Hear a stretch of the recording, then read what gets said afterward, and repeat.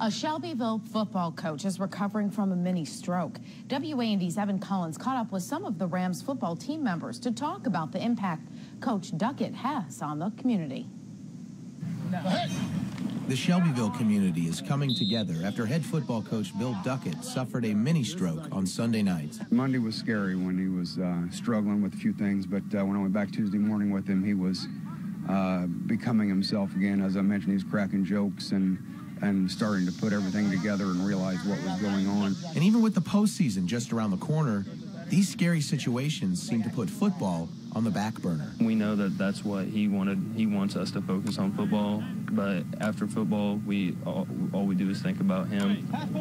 We pray for him, just hope for the best. This is Duckett's second year as head coach of the Rams, but based on the community support, you would never know it. Our crowd's been great. We've had so many Facebook messages, texts. We've talked to everybody around. It's just asking about Coach, how's he doing, sending prayers to him and his family.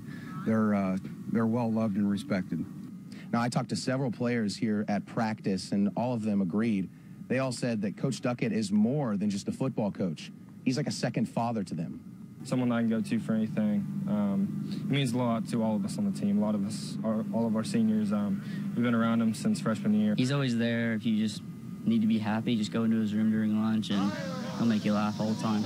Shelbyville may have lost their sideline general for the remainder of the season, but one thing's for sure. They'll never lose their father figure.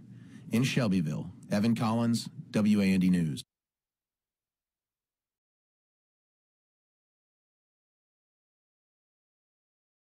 Well, we're having an auction of unclaimed property here today. This is something we've not done in a live auction since Judy Bar Topinka was state treasurer. We've had people come here from Arizona, New Mexico, Minnesota. Got a lot of interest. Well, some of them are collectors, some of them are in business, some of them do it for fun, like I do. I've been to a couple auctions like this, maybe. So the items we're auctioning off are all things that were in people's safety deposit boxes at banks. We have an Ernie Banks Topps rookie card. We have a $1,000 bill. Those are no longer in production. And we have a penny that we think is worth more than $10,000. I bought Ernie Banks and Al Kaline. They went together. Rookie cards. I think I paid about $600 for both of them. I'm going to give it to my buddy that was my roommate in college 50 years ago. When I came into office, a lot of people said that they enjoyed Judy Bar Topinka's live auctions out of the state fair, asked why we didn't do it anymore. We decided that a lot of people wanted us to do this, and so we're trying it this year. And so far, we've had a great response.